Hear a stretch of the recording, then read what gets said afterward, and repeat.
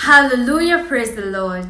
This is Prophetic Intercession with Amel. You are welcome. If this is your first time seeing me, thank you so much for clicking on this video. I pray it blesses you in the name of Jesus. And if this is not your first time, thank you, family, for always coming back. I am here because you are out there. I am here because I know that I've got to serve you.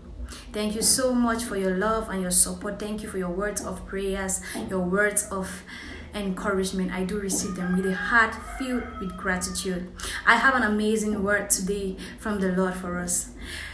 5 rare things God is gonna do when He wants you to stay away from someone, or when He wants you not to let someone get into your life, or when He wants you to avoid someone. The Lord laid this teaching in my heart, and I want to share with us because I know that so many times we are victims of people's reactions. We are victims of people's personalities, and God will want to protect us by not letting those people come into our lives, rather than us coming back to Him later to pray to Him, to heal, for Him to heal our hearts. God will want us to prevent those situations from happening, rather than us coming back to Him to pray that He heals our heart. Either this could be a relationship, or just a romantically involved relationship, or just maybe a friendship that has nothing to do with the romantic attraction. But God is giving us this sign. If we see them, then it means do not let this person come close to you. If they are already in your life, avoid them. Stay away from them, because they're going to hurt you. The first sign I received is that if you received a bad report about them, maybe they're just get into your life or something, and all you heard about them were bad reports, stay away from them. They are going to hurt you eventually. Yes, it is true that people do change. Everybody can change. But until you have a sign that they have changed, they are a danger to you. Stay away from them. They are just gonna hurt you eventually. They might come around you and just pretend, but it should be long-lived. It should not just be a 1-day or 2-day thing. Their change should be long-lived. Then you can know that seriously they have been a change, without which you should stay away from them. Them being in your life is just a risk. You're going to get hurt eventually. The Bible says in the book of Acts chapter 9, I'm going to read from Acts chapter 9 verse 13. This is a report about Paul, or Saul turned to Paul. We all know who Saul was. He was one who persecuted the Christians. He even took letters from the authorities so he could go and persecute Christians. It was loud and clear. He had a bad report towards the Christian. It was clear, it was evident. Nobody could argue that. But he changed eventually, and his change was so clear, nobody could argue with it. This in Acts of the Apostle chapter 9 verse 13, we see his initial version. Verse 13, "But Lord," exclaimed Ananias, "I have heard about the terrible things this man has done to believers in Jerusalem." That was the first report we had of him. Now let's go to verse 21 and see what it says.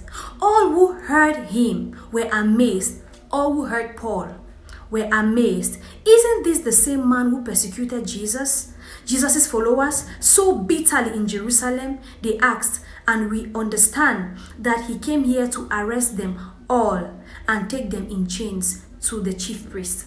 These were the reaction of people who saw Paul in his later stage, when he had changed.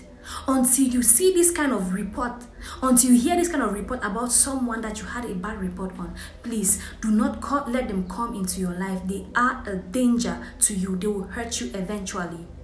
Another sign that if you see it's time for you to run away, or God is telling you to stay away from this person, is if you catch them in a lie that you would never have done that naturally, in a way that you know that this is God's orchestration. God orchestrated me to catch him in this lie. People can lie from time to time, but they later tell us the truth, and we can always forgive them. But when somebody tells a lie and does not have a plan to ever telling you the truth about it, or asking for forgiveness about it, and you catch them, God makes it in such a way that you catch them. And the way you even catch them, you could never have done that. God just orchestrated a plan for you to catch them.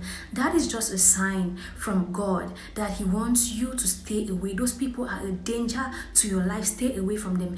Do not ignore these signs. If you catch someone telling you a kind of lie that you would naturally not have caught them, or they did not even plan to ever tell you the truth about it, know that that is God's way of exposing them to you.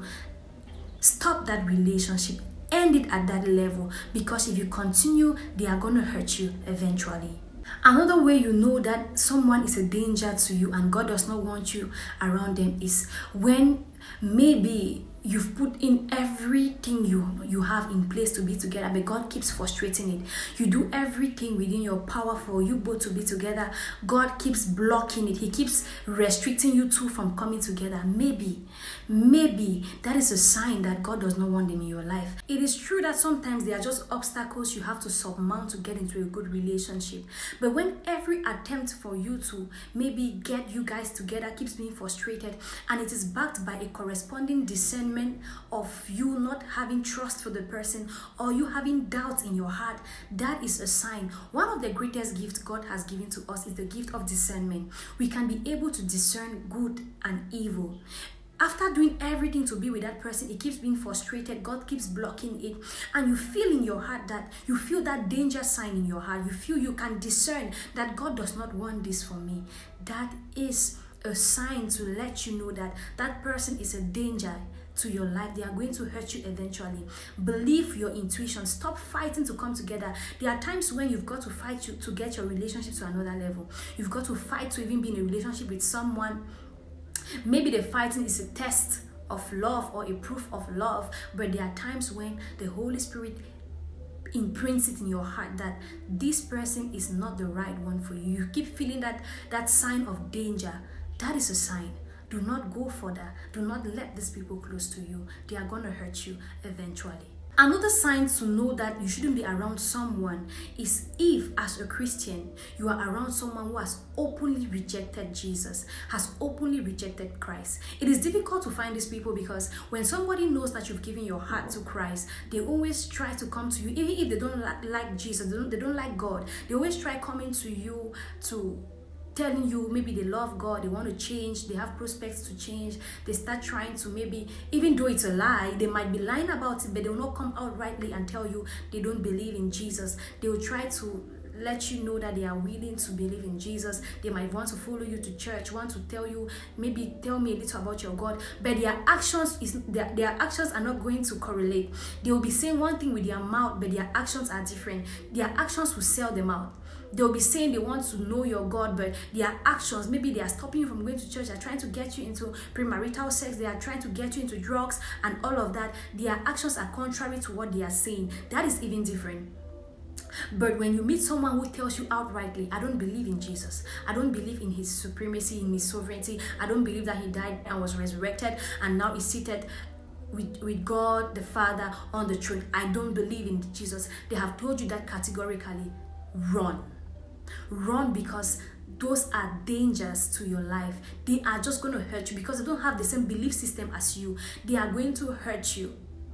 If someone can be bold enough to tell you they don't believe in Jesus, they don't believe in your Christianity, it is a danger sign. Stay away from them.